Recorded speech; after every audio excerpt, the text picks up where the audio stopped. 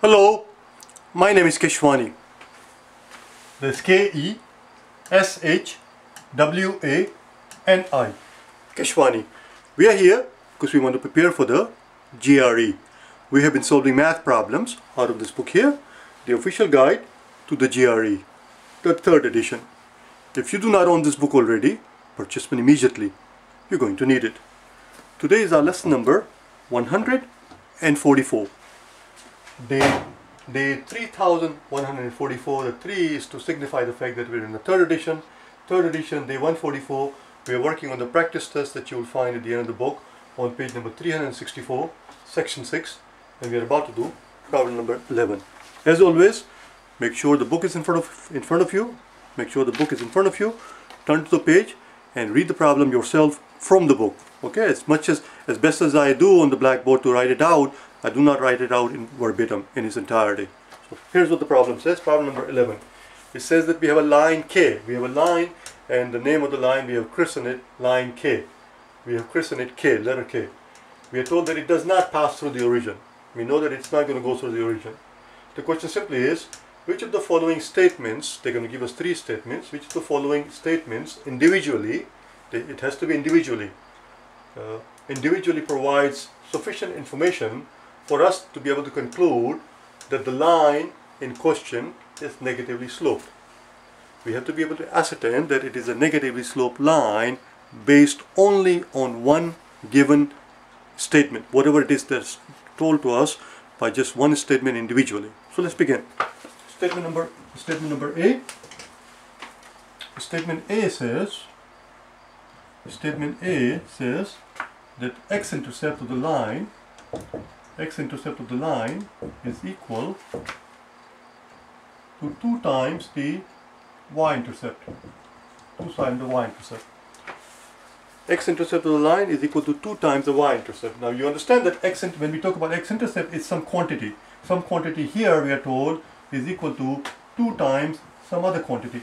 For example, let's look at the side here. For example, if we are told that A equals 2 times B, what do you surmise from that? What do you surmise from that? What do we get out of it? Is it possible for A, for example, is it possible for A to be positive 8 and B to be negative 4? That's not possible. It's not possible if A equals 2 times B, it is not possible for them to take opposite sign. It's impossible. It is not possible for A to be negative 8 and B to be positive 4. They cannot take opposite signs. If A is 2 times B, then they must take the same sign. If B is negative 4, A must be negative as well. If B is positive, A must also be positive. They must take same sign, otherwise it won't work. It won't work. So here we are told that x-intercept is equal to 2 times y-intercept. What do we get out of that? What do we surmise from that? What we get out of is that what this implies is that either they are both positive, and when we say they, by they we mean the x-intercept and the y-intercept. Either they are both positive, or just like this one, or they are both negative. That's what they just told us by simply telling us that x-intercept is 2 times y-intercept, or x-intercept is 3 times y-intercept, or x-intercept is 3,000 times y-intercept. It doesn't matter how many times it is. What they're trying to tell us is that they must take the same sign. Either both x-intercept and y-intercepts are positive, or they are both negative. Let's see what it looks like in the picture.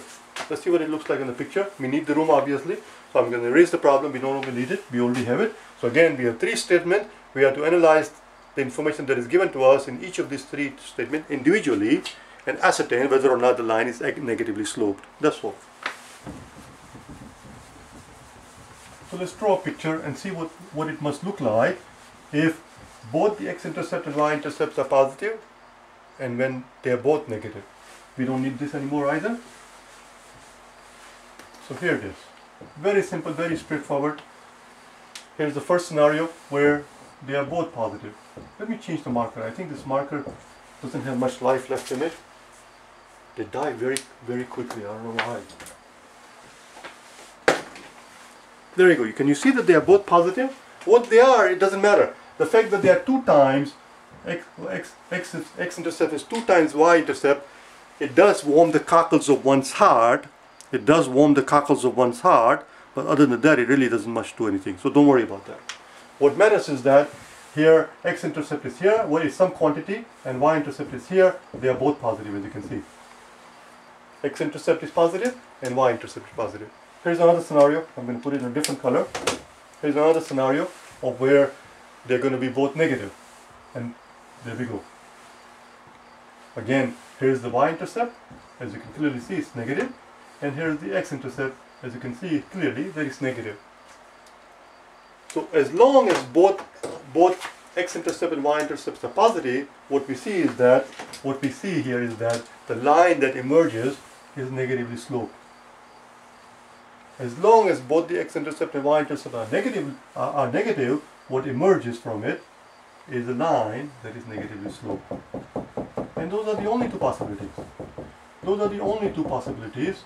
If both intercepts are of the same sign, then the line in question, then if both intercepts are of the same sign as in if they are both positive or both negative, then what we conclude is that then the line in question must be negatively sloped. Must be. As we can clearly see there. Which means the statement A works. Our job was to establish whether or not the line is negatively sloped based on what we were told. And the answer is yes. It's enough information. One more time. It doesn't matter that the x-intercept is 2 times y-intercept. Don't waste your time on that. Don't try to put numbers in there and waste your time. It is not necessary. They could have put it 2 here, they could have put it 12 here, they could have put it 12,000 here. It makes no difference. They both have to be the same sign. Let's do statement B. Statement B. Statement A works.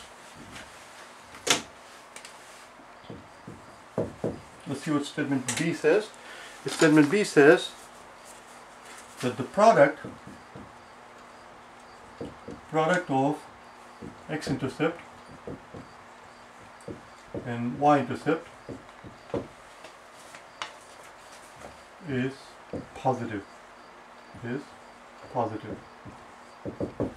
Here's x-intercept, it's some quantity, x-intercept times, here's some y-intercept, and we are told that their product is positive. What do you suppose they are telling us? Are you able to see immediately? Are you able to see immediately that they are simply repeating what they told us in the first statement? It's a simple repetition. Simple repetition right here. If both intercepts have the same sign, then the line in question must be negatively sloped if the both intercepts are the same sign. That's exactly what it is here. If the product is positive, this implies that either x-intercept is positive and y-intercept is positive. This is the only way their product is going to be positive. Or x-intercept is negative and y-intercept is negative. That's the only way their product is going to be positive. They cannot be of the opposite sign. Because if x-intercept and y-intercept has opposite sign, the product of the 2 intercepts would not be positive. And if they are both of the same sign, right here, it's a repetition. In statement B repeats what the statement A just told us in different words. They phrase it differently, but it's the exact same statement. So what we conclude? We conclude right here, they are both of the same sign. And we saw before that if both intercepts, I hope that you're able to understand the abbreviation. INT here does not mean integers. In this context, I'm using it as intercepts. If both intercepts are of the same sign, then the line in question must be positively sloped right here. It's right there. Both intercepts are positive, both intercepts are negative. We don't have to redo the work. So statement 2 is also sufficient by itself for us to be able to ascertain that the line in question must be negatively sloped. Why is it sufficient? Because it's the same bloody thing what we saw in A. No difference. Let's look at statement C, the third statement. Statement B also works, remember. Statement B also works. So far A has worked. So far statement A has worked. B has worked. And now we are about, B has worked. And now we are about to analyze C. Let's see what statement C says. Statement C says, oh, statement C is a little tricky. Statement C is tricky, it's something new. Let's start from the top.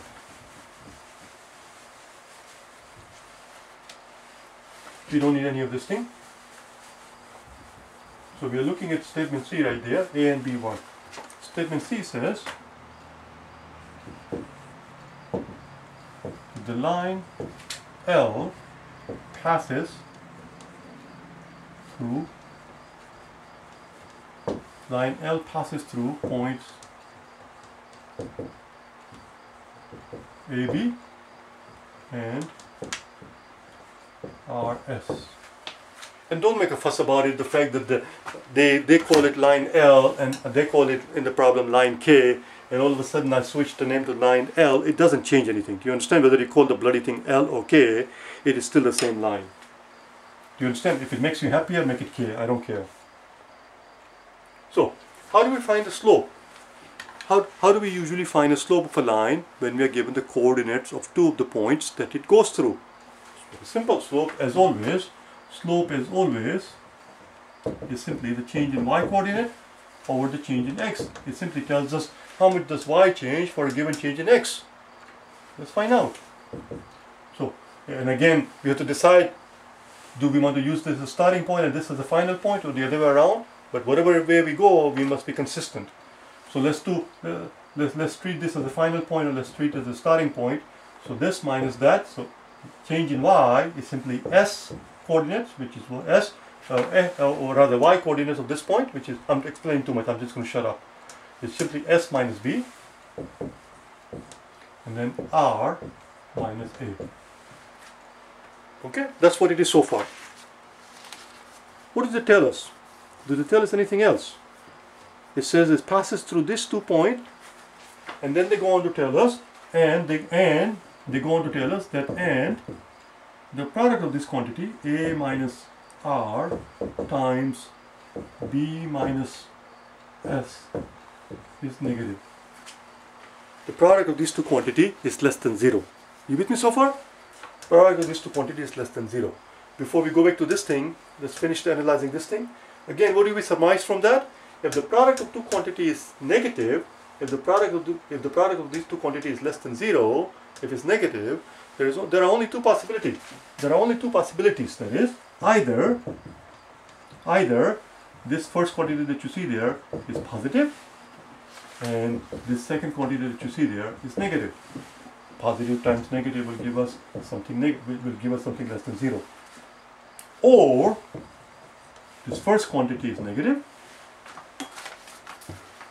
This first quantity that we see here is negative. Whatever that happens to be, we don't care. Times the second quantity that we see there, b minus s, whatever that quantity is, has to be positive. It must be positive. Negative times positive is the only way we can get a negative quantity. Are you with me so far? Now, one last thing, I used this as a final point and this as a starting point because it came first. I should have done it the other way around because we see a minus r here. Here we have r minus a, and we have b minus s, and here we have s minus b, which is not a big deal. Simply take the top quantity and the bottom quantity and multiply top and bottom by -1. If you multiply top and bottom by -1, we'll end up with -1 times b will be negative s, -1 times b, negative b will be positive b, and -1 times s is going to be negative s. Again, I'm explaining too much. I have to shut up. You understand? I explained too much. I'm just going to be quiet. So, if you multiply the two quantity, we'll end up with b minus s. And on the bottom, -1 times r minus a will become a minus r. With me so far? And again, don't make a fuss. As I told you before, that I was switching from capital letter to small letter. It really doesn't matter. Okay, let's analyze it, shall we? We're almost there. We are almost there. So a minus r, if it's positive, if a minus r is positive, in other words, if this bottom quantity is positive, then b minus s, which appears in the top numerator, must be negative. And remember, this is our slope. So if slope, in one situation, the numerator is negative, and the denominator is positive, then slope must be what?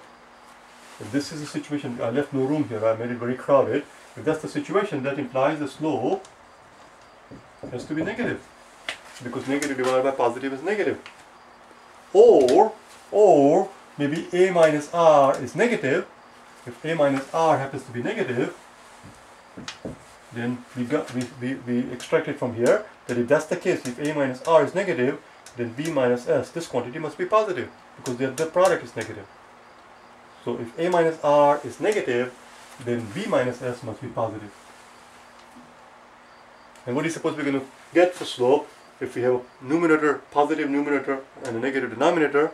Well, we'll end up with a slope that is negative. In both cases, we find out the slope is negative. And those are the only two possibilities.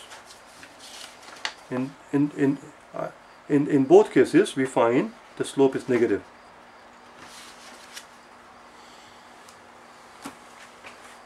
So are we able to answer the question? Our job was to ascertain whether or not this line is negatively sloped. And the answer is yes. We are able to surmise that, we are able to conclude that the line in question must be negatively sloped, because these are the only two possibilities. C also works. This is one of the rare occasions where all three statements work. Statement C also works. Statement C also works. Statement A we found out. Statement A we found out provided us sufficient information for us to be able to tell that the line is negatively sloped. Statement B we found out also did the job, and now we just find out that statement C works just as well. All of these three statements individually provide us sufficient information for us to be able to say, for us to be able to conclude without a shadow of doubt that the line in question must, the word that is used here is must, line in question must be negatively sloped. Let's look at the percentile, shall we? What do you suppose? What percentage of the people you suppose discuss this question? What percentage of the people you suppose they got this question right? Unfortunately, when this problem was given in the exam, 90% of people had trouble with it. 90%. A small minority of 10% managed to cope with it. And the reason is because people have to calm down, you have to remain collected, you have to remain calm and analyze it rationally. Whatever it is that you're told, analyze it rationally, calmly, collectedly. You mustn't freak out. Systematically go through each one step by step. Do you understand? I'll see you tomorrow, okay? That's the end of my sermon. Amen. I'll see you tomorrow, okay? Bye now.